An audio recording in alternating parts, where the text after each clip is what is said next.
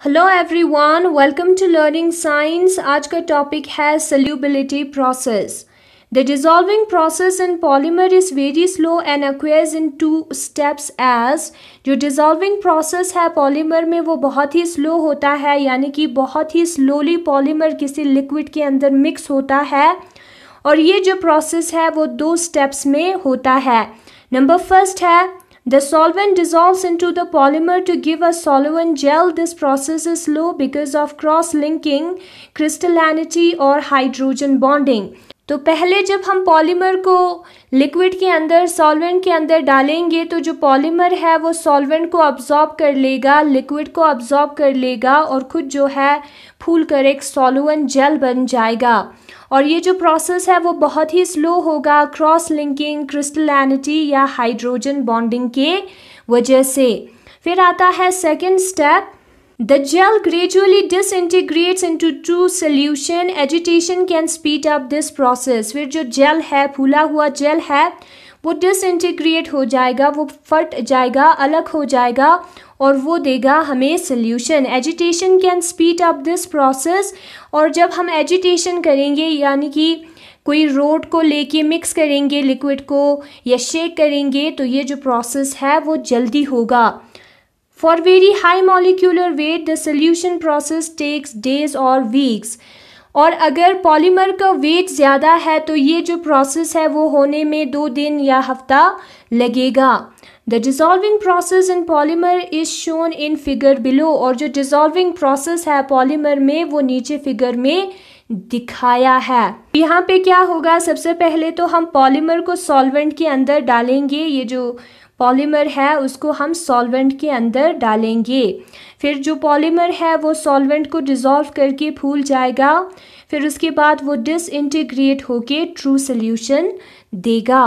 फिर उसके बाद आता है solubility parameter. A polymer is soluble when the Gibbs-free energy of mixing, that is delta G, is negative. जो पॉलीमर है वो soluble तब होता है जब उसका Gibbs-free energy of mixing, जिसको delta G से डिनोट करते हैं, वो नेगेटिव हो। एंड डेल्टा G जो है वो बराबर है delta H minus T delta S. Since the entropy of mixing delta S is always positive, जो entropy of mixing है delta S जो है वो हमेशा positive होता है, thus the sign of delta G is dependent on the sign and magnitude of heat of mixing delta H. तो जो delta G का साइन है वो डिपेंड होता है delta H के साइन और मैग्नीट्यूड पर, साइन और वैल्यू पर डिपेंड होता है। और delta H को कहा जाता है heat of mixing. For reasonably non-polar molecules and in the absence of hydrogen bonding, delta H is positive. Non-polar molecules और हाइड्रोजन बॉन्डिंग के एब्सेंस में जो डेल्टा H है वो पॉजिटिव होता है।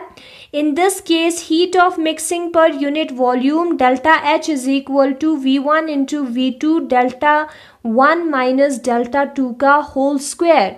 और उस केस में जो heat of mixing per unit volume है वो बराबर होता है delta H, वो बराबर होता है V1 into V2 delta 1 minus delta 2 का whole square.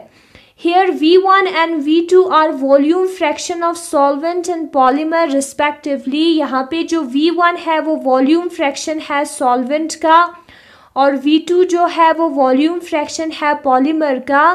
And delta square is the cohesive energy density or for small molecules energy of vaporization per unit volume.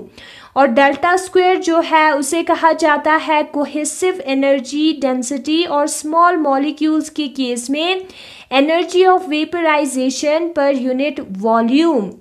The quantity delta is called solubility parameter. और जो quantity delta है उसको कहा जाता है solubility parameter.